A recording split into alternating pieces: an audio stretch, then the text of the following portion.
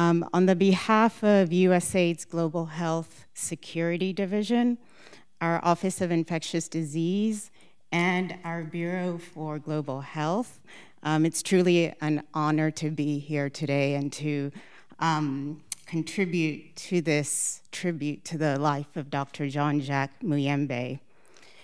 USAID's investments in the Rodolphe Mérieux Goma Laboratory was initiated in 2019 in the midst of the 10th Ebola outbreak. But 2019 should also be remembered for another reason, because it was the year that the governments of DRC and Nigeria joined 17 other countries in accepting what is an intensive partnership between the United States government to prevent, detect, and respond to infectious disease outbreaks at their source as part of the global health security agenda. So what does an intensive partnership mean? In this instance, it meant that the investment in INRB Goma was not going to be a one-off activity. On the contrary, it would serve as the foundation for what would be a collaboration between the US government and the government of DRC to improve capacities in a range of technical areas that are found in the international health regulations. So in addition to the investments that we have heard about for INRB Goma, USAID's global health security programs have also been partnering with the government of DRC to reduce the threat of antimicrobial resistance by providing technical support to DRC's National Commission on AMR. We have been partnering to improve zoonotic disease surveillance and detection by equipping Kinshasa's central veterinary laboratories. We have been working together to roll out electronic reporting systems for animal disease outbreaks. And we've been supporting field investigations of priority zoonotic diseases. Now, these are diseases that have been prioritized by the government of DRC. And we've been supporting field investigations into these diseases, including monkeypox.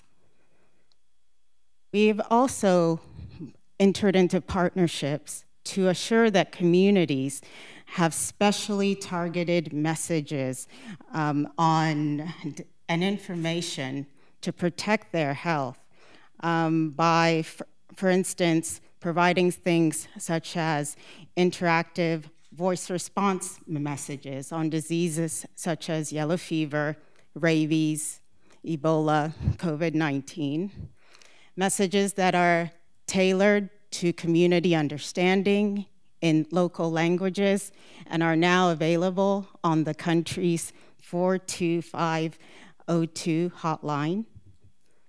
And we've partnered in workforce development as we have continued to develop capacities around One Health workforce in country.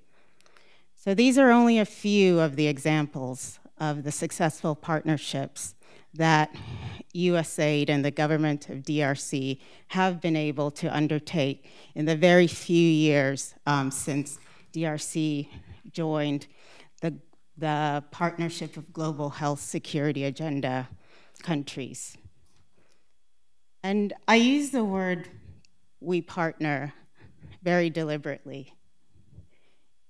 It means simply that even in the most mundane tasks, we are striving to do so in a way that honors every voice equally. This is because Dr. Muyembe's legacy should not only continue to inform what we are doing, but how we are doing it. Dr. Muyembe has inspired our own reconsideration of how USAID is approaching global health security.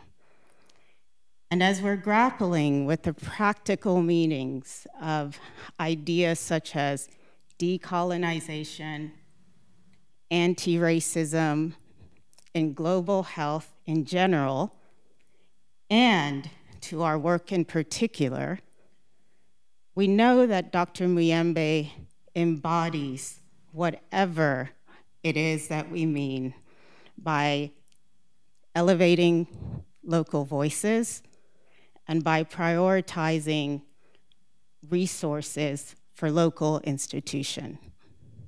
So Dr. Muyembe is a very embodiment of localizing global health security as USAID understands it. So Dr. Muyembe, thank you so much for your life and your service and your inspiration. USAID values your intensive partnership, and we also look forward to continuing this intensive partnership with yourself, with Dr. Mukadi,